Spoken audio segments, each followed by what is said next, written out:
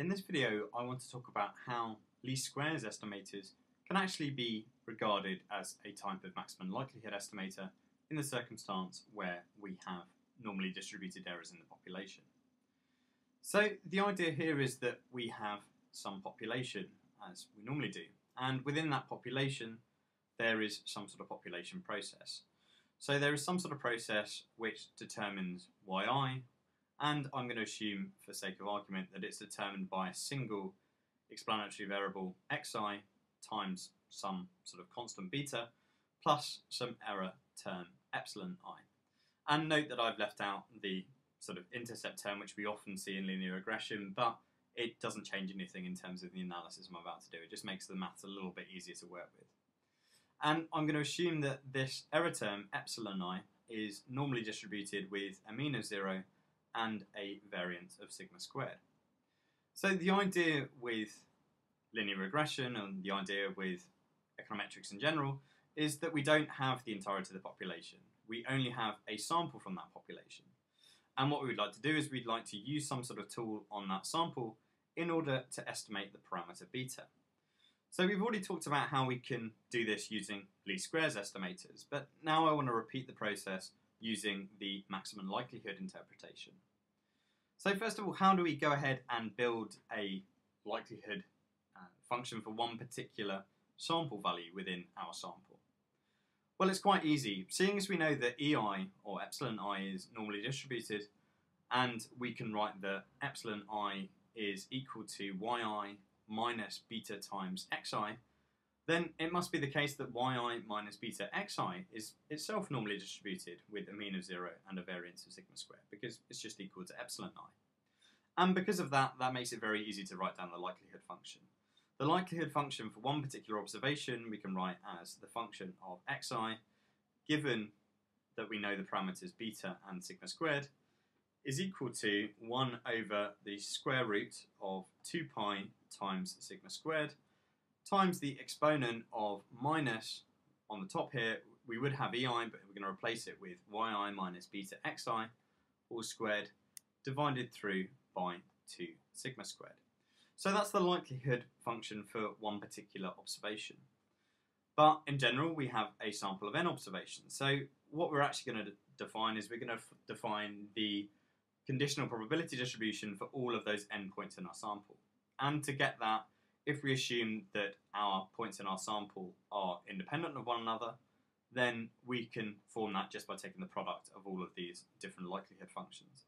So it's the product of 1 over 2 pi root sigma squared times the exponent of minus yi minus beta xi, all squared, divided through by 2 sigma squared. And we could simplify this a little bit further if we take this term here outside of the product and recognise that we then are going to be multiplying this thing n times. So we're going to have 1 over root 2 pi sigma squared to the power n, and then we're going to have our product term, which is the product of I equals 1 to n of e to the minus yi minus beta xi, all squared, divided through by 2 sigma squared. Okay, so that's the overall likelihood function. But the problem with this likelihood function, like is often the case with likelihood functions, is that because it's a product, it's inherently difficult to differentiate. So what we'd like to do is we'd like to take the log of this, and we've spoken about the reasons why this is an okay thing to do. And I've actually realised that this shouldn't be a squared here, this should be to the power n. But we can take the log of this whole thing, and then we get that the log likelihood is just going to be given by, we're just going to get n times the log of this first term here, which is n log 1 over root 2 pi sigma squared. And then for the second term, when you take the log of a product, it becomes a sum. So we're going to get the sum from I equals 1 to n of, when you take the natural log of e, the e just disappears, and we're just left with yi minus beta xi, all squared. And we could write the 2 sigma squared underneath this all, but because it doesn't have an index of summation, we can take it outside of the summation. And note that we've got the minus sign here because we've got a minus sign up here. Okay, so that's the log likelihood, and it's quite a simple function, so we can go ahead and differentiate it with respect to the parameter of interest, or the parameter we're trying to estimate after all. So if we differentiate the log likelihood with respect to the parameter beta, then what we get is this whole sort of first term here is going to disappear. The next term, when we differentiate this term in parenthesis here, or in the parenthesis here rather, we're going to get the 2 coming down in front of the parenthesis, and because it doesn't have an index of summation, we can take that outside, so we're just going to get a minus 2 over 2 sigma squared. But then we get a minus from differentiating the term inside the parenthesis here, using the chain rule. So then we're going to get a minus coming out, so that's going to make the whole thing plus. And finally, what we get out with differentiating the thing inside the parenthesis with respect to beta is that we're going to get an xi. So we're going to get the sum from I equals 1 to n of xi times yi minus beta hat times xi is defined to be equal 0. So we can kind of forget about this term outside of the summation here, because we could always multiply or divide through by it because it's not 0.